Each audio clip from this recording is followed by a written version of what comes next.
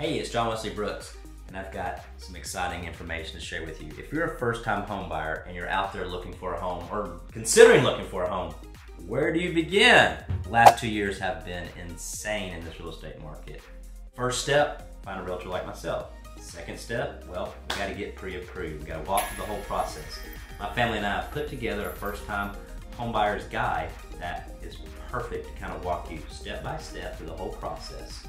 All right, so we've got through step number one, which is contacting a lender, getting pre-qualified. Well, here's a lot of confusion for first-time home buyers, as well as someone who hasn't bought a house in a long time.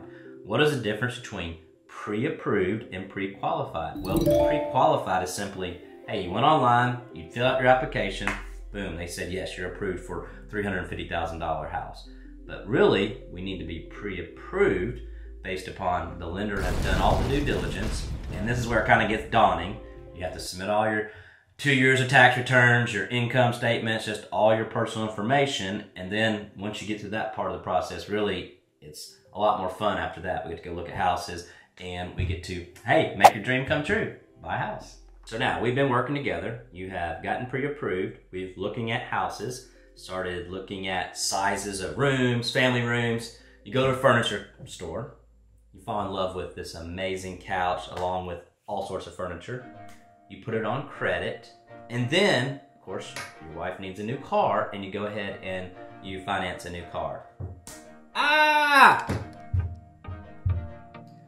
That's not what you do when you're buying a house. That can certainly mess everything up. Don't ever do that. So did you hear me? Don't buy anything on credit in between the time that you apply for a mortgage until we actually close on a house. Hey, after closing, you can go buy a brand new car, you can finance all the furniture you want, but it'll really mess up the entire process, and I've seen it right before closing where somebody lost their dream house and could not close, and I do not want to. So I know I went through a lot of that pretty quickly, but again, our first time home buyer's guide has 23 points that just go into the mortgage part of the process. Everything from what is interest, from loan to value, information ratios, to origination process, closing cost, prepaids, taxes, insurance, the whole big shebang. It talks about all of it in more detail than this video could ever inform you on.